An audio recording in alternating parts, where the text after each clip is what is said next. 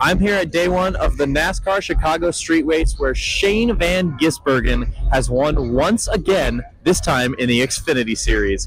Here's your recap of day one of the Chicago Street Race. It was a perfect summer afternoon for racing after thunderstorms cut both races short last year, and there wasn't a puddle in sight as number 97 Shane van Gisbergen won the Loop 110. Van Gisbergen is no stranger to the stage here in Chicago. He won the inaugural Cup Series race last year, and now he's won the Xfinity Series race as well. He's already completed the Chicago Collection. Like last year, Van Gisbergen's win was not easy. He battled veteran driver and current Cup Series leader Kyle Larson for all 50 laps.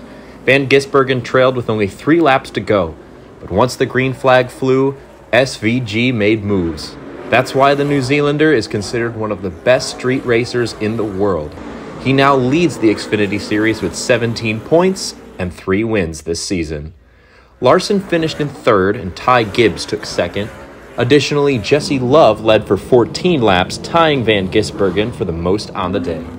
Next up for the Xfinity Series is the Pocono 225 at Pocono Raceway in Pennsylvania next Saturday at 2 p.m. Central. The races weren't the only things fans had the chance to enjoy today. They also had the opportunity to experience the NASCAR Village.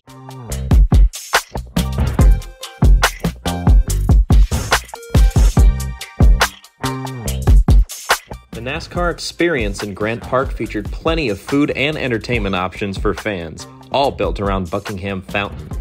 The festival stage area featured a freestyle motocross show featuring athletes from the X Games and concerts after the race, including Buddy Guy, the Black Keys, and the Chainsmokers. We just checked out the shops. We got some Lou Malnati's pizza. There was also no shortage of NASCAR merchandise available in the village, and it turns the street race into an all-day experience. NASCAR media reported that for roughly half of all attendees on Saturday, this was their first ever NASCAR event.